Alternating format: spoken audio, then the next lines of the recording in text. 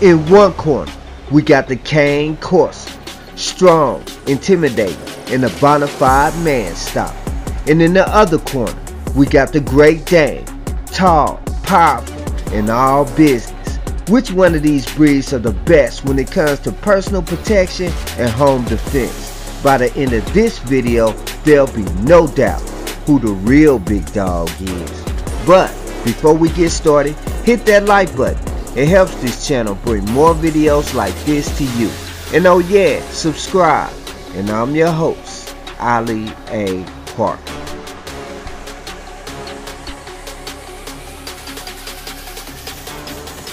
Bite force.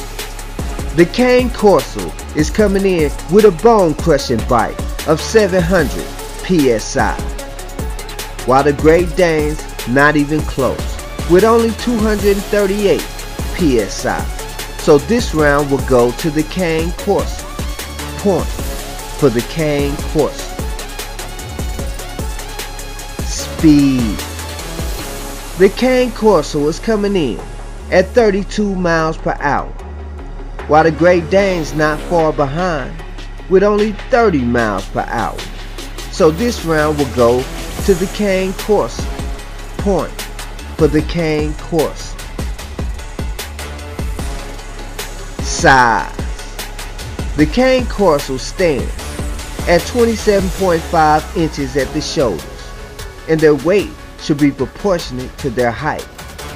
However, the Great Dane stands at 32 inches in height, weighing a whopping 175 pounds. So this round will go to the Great Dane for the size advantage. Point for the Great Dane. Armor or coat type. Both of these dog breeds have a smooth, short coat, so this round will be a tie. Point for the Cane Corso and point for the Great Dane. Protective nature.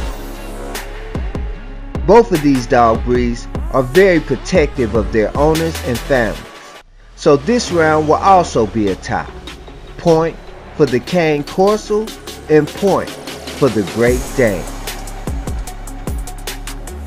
Trainability. While both of these dog breeds can be trained to do lots of things, the Cane Corso is a little bit easier to train. So this round will go to the Cane Corso. Point for the Cane Corso. Energy levels. Both of these dog breeds are very large dogs, and they don't have the highest energy level. So this round will be a tie.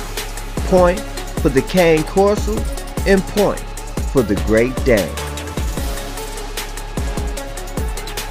Good with family, kids, and other dogs.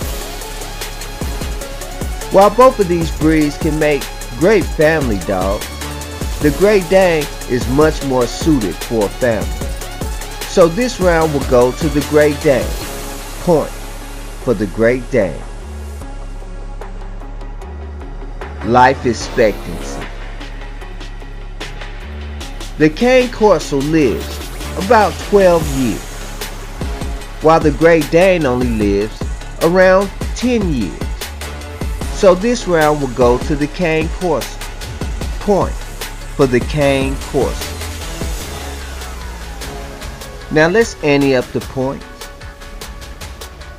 The Cane Corso is coming in with 7 out of 10 points. The Great Dane, 5 out of 10 points. The Cane Corso wins. Do you agree? Tell me in the comments.